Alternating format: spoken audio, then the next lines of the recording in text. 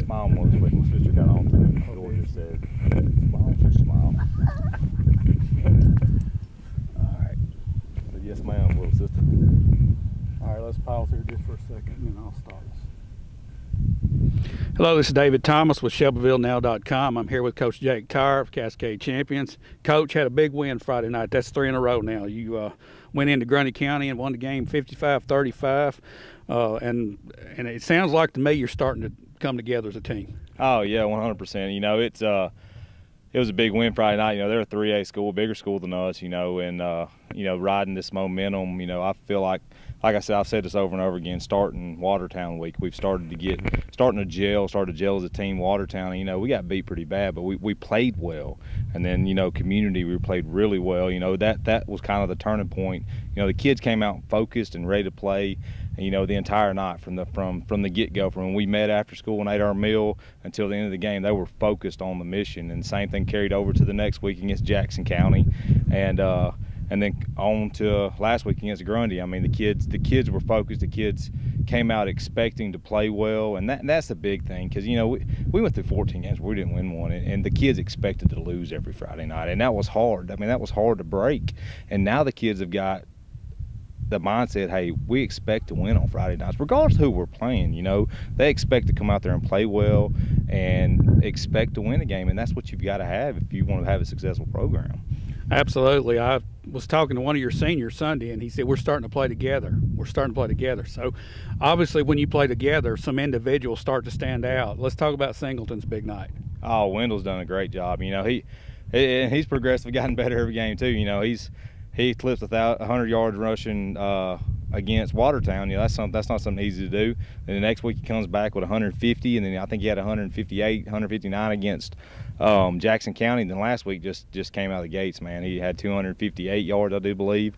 And, you know, he could have had more if I gave it to him more at the end, but there ain't no sense in that. So, but he has came on and turned into that number one tailback you want, the one you can hand the ball to. You know, he's going to get you 3 or 4 yards if you need it, and he can break it for 60. You know, he's got that speed. So, you know, he's a good dynamic. There's a good mix between him and Jay Hall. You know, thunder and lightning. Oh, you know, look at Jay can get him ground and pound and get me the tough 3 or 4 yards. You know, the 2 yards, the 1 yard, and Wendell can turn around and, you know, and break it for 60. You know.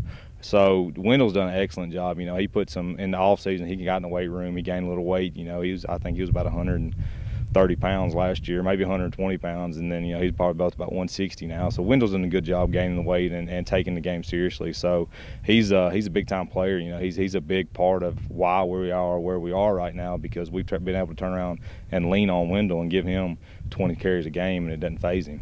Well, that's big when you have a player like that. But it also sounds like you're starting to gel and start to get some chemistry. Yeah. And when that starts to happen, you got to look at your senior leadership. I know this coming Friday night is senior night. Yeah. Talk about some of your seniors and what they mean to this team. I mean, the seniors, that's something that you've got to have. When a team's playing well, you've got good seniors. You know, you got seniors. Not they don't necessarily have to be good football players, but they have to be good leaders. They have to be good people. And I've got a group of kids right now that, you know, they're great kids. You know, they're great kids on the field and they're great kids off the field. You know, they're going to do big things outside of football. They're going to be very successful in their lives. And, you know, and that helps when they start taking ownership of the program. When they start saying, hey, you know, I don't want to do this. You know, I don't want to lose football games. I mean, I want to win, and they start holding the other kids accountable, or even holding each other accountable. You know, it makes it easier for a coach, you know, because they hear it from us all the time. You know, they hear the same thing over and over again. Hey, get to practice on time. Hey, get your grades up. And then when they start hearing it from their peers and hear it from the senior leaders, that's what you've got to have to take that next step. And this group of kids have done that. They took that leadership role on, and they said, you know, they've owned it. You know, earlier in the season, they owned, hey, we weren't doing a very good job. We weren't playing well. And individually, they weren't having, you know, that hey, we did it wrong. And they had a players meeting about, it was actually community week. And after that, since we've had that, I mean, they've really been great leaders. You know, come out here and practice hard every day.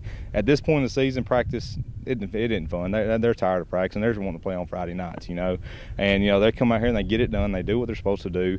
They're doing it in the classroom. You know, and it shows by our progress we've had on Friday nights. Well, it's fun to watch. It's fun to watch a team start out like they did and then just turn it around and gel and start to win games. I know it's great for the program. Well, this coming Friday night, you've got a challenge against Trousdale County. What do you look for out of them, and how do you prepare for them? I mean, Trousdale is at the top of high school football. For any classification in the state, you look at Trousdale and the Trousdale counties, the Alcos, the Maryville, and you say that's where I want my program to be one day. And we want to go out there and we want to compete with them, and we want to have a shot to win the game. And the kids know that, and the kids believe that. And so what we've got to do is we've got to play perfect football, and we've got to we got to get some breaks in our favor. But we can't beat ourselves because Trousdale's good enough. Right. We can't beat ourselves and give them the opportunity to beat us. So we've got to play perfect on both sides of the ball, and we've got to have a couple breaks. But these kids can play because, like you said, they're playing as a team, and they believe. They believe they can go out there and play against Trousdale on Friday. I believe they can go out there and play against Trousdale on Friday. Now we've just got to put it in motion and get it going. And Trousdale, I mean, they're a monster in itself. I mean, they're just one of those teams that you've always known. Hey, there's a reason they've got 14 state championships, I do believe. I mean, they're a team that you want to strive to be like. So, we come out here and play well, play disciplined, hard-nosed football, man. You never know what's going to happen on Friday night. Absolutely. Well, we look forward to it this Friday night, and we just want to hope everybody will come out and support these guys, and a special night for senior night. We hope this place is packed, and we look forward to seeing how you guys do, and we wish you the best of luck. Thanks, and look forward to talking to you next week. Thank you, man.